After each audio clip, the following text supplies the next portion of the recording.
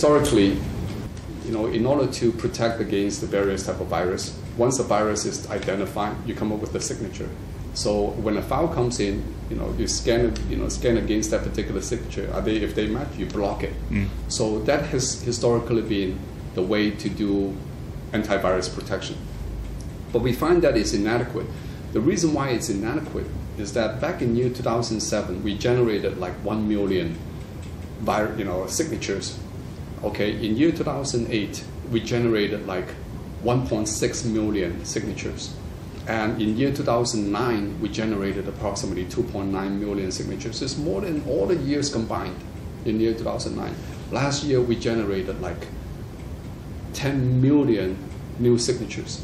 The reason is a lot of these viruses used to, in the past, it used to one virus try to impact, all the endpoints, all the systems out there.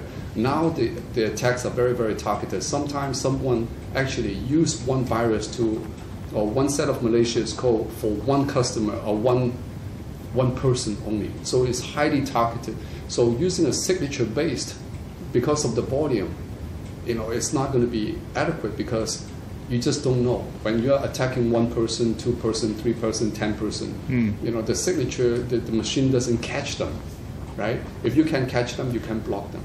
So your ability to catch the zero-day attack becomes very, very important because the old way of using signature-based is just antiquated these days.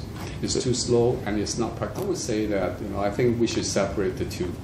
I would say that the overall data center requires above and beyond, just the endpoint protection.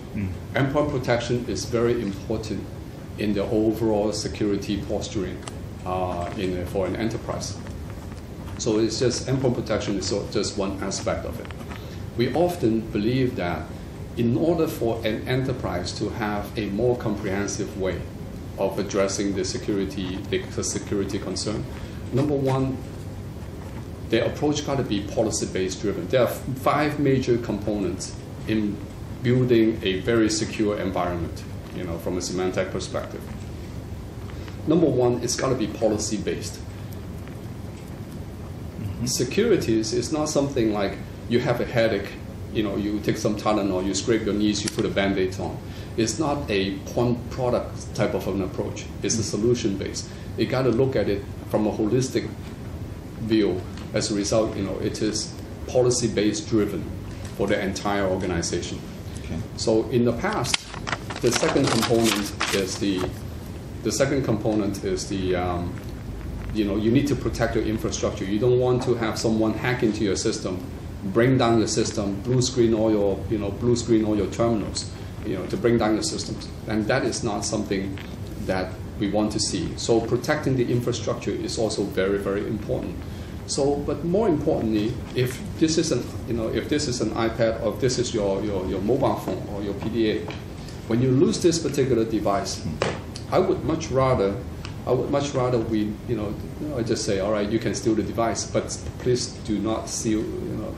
I can lose this particular device, but I would much rather you say, don't steal the information. I will be able to wipe it clean, delete all the files. You can take the device. So protecting the infrastructure is not enough. You got to be able to protect the information inside. And whether you are using the mobile, whether you are using an iPad, whether you are using a computer, via Wi-Fi to get onto the network, in the cyber world, the identity management is very important. You got to be who you say you are. So the identity management, the authentication, is a very important element of it. And then the 5th element is that you cannot secure what you have unless you know what you have.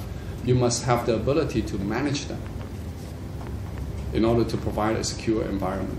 So in a nutshell, there are 5 key components in building a highly secure environment. Number one, it's got to be policy-based driven. Number 2, it's got to be protecting your overall infrastructure. Number 3, you've got to be able to protect the key informations that you have, like your IP, like your customer accounts informations, credit card information, PIN, etc. Number 4, it's got to be the identity management. You must be able to authenticate the users. Number 5, you've got to be able to manage the environment because An untidy environment is a highly insecure environment. You got to be able to manage what you have. We believe security got to be invincible. It got to be invisible. It got to be highly integrated. As a result, when you operate it, it's very, very easy to operate, rather than you have to buy one solutions and trying to work it with another solutions. And right now, when we call endpoint protection, it's not just about antivirus. It's about intrusion detection, protection, device management, network access control, antivirus, anti-spyware, all integrated in one package. And we do it better and we do it faster. It's hard to do, and more these days. Sometimes it's not the users. It's not the regular employees who wants to use the new device. Sometimes the CEO say, well, I want to use the iPad, and find a way for me to check my emails, on my iPad. And once you check the emails, the pre-earning release, all the spreadsheets are downloaded to your files. And is that iPad properly protected? Are the files encrypted? Yeah. Right. And all this need to be a consideration. Total protection in what respect? A lot of the security threats are actually due to human errors, right? So we try to make sure that the key informations are well protected. Say, for example, SEP is one element, protecting the infrastructure.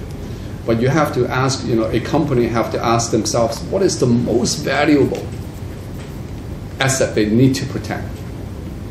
I would argue that the information perhaps is the most valuable asset they need to protect. Of course, people, always come first. But information is very, very key. As I said before, if you lose your iPad, if you lose your computer, if you lose your computer, you would much rather say, all right, bad luck. I just say that my computer is, is 3 years old. But you sure do not want to lose all the files that is inside your computer. Yeah. You would much rather have the ability to delete it, wipe it off, and say, hey guys, you can have it. I just get a new one. I mean, what can you do in a situation like that? Do you think